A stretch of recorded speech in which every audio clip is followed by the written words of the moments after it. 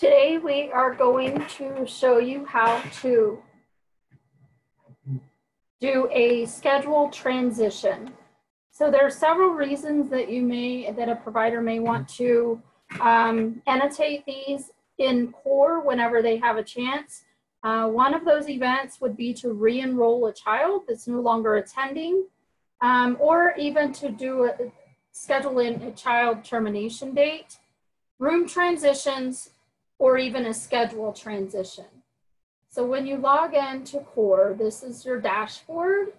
You're going to go to Provider Management, and then you will default to the Administration tab.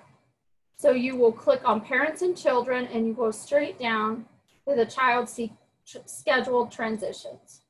You click on that, and everything until it's in the system is an add.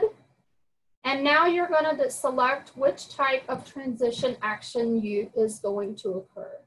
So in this scenario, we're going to do a room transition, but all the concepts are the same for each type. So we're going to do a room transition. And these two items here are drop-down menus that allows you to filter for just the children that you're looking for. So in this case, my Jordan is going to transition from classroom 1 to classroom 2. So right now I'm selecting the current room that he's in, classroom 1, and then I can filter even further for the full-time schedules. So now at this point I have a list of all of the kids that are enrolled in classroom 1 and on a full-time schedule.